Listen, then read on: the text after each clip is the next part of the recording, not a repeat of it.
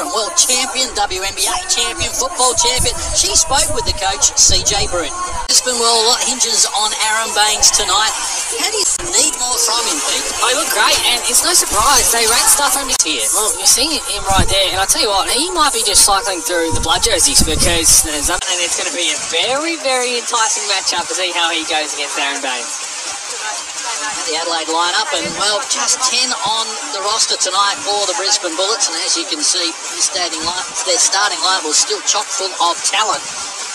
They'll be coming into this game knowing Adelaide are vulnerable and knowing that they've won their last 3 games against Adelaide by a combined margin of 13 points, 8-4 and 1, but it's a winning record, so they'll take anything they can get at the moment, the Brisbane Bullets, as we get underway from the Entertainment Centre in Adelaide, and Brisbane have controlled the tip. They'll have first chance to open scoring here.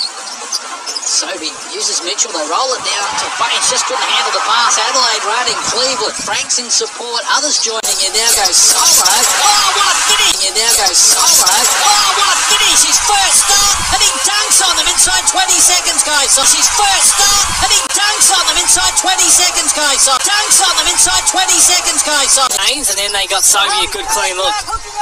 1 of 9 from deep on Wednesday down. Is White skipping into the paint from close range, couldn't complete it. No, it's not enough, and there's Aaron Baynes. Good 3-point shot, everything else has been buckets. Inside, you turn the corner. Now, Aaron Baynes can't really step up because that's an easy pass to kind of... Anything else above us? Let's just control what happens between the white lines. Here's Mitchell working baseline, ran into a dead end. Now 1 of 5 from the field, Brisbane. That was Sobey's 3. Now Adelaide get a look at a 3. And Sunday Ditch knocks down another, so they've scored. Both threes, 66% and 100% from the free throw line. Great ball movement. The coach will be happy. We heard him speaking with Aaron Phillips a little earlier. Sorry, JC. Once Ian Clark comes in, that championship experience, he will be the leader to make sure that, look, guys, this is how we're going to put out there as well.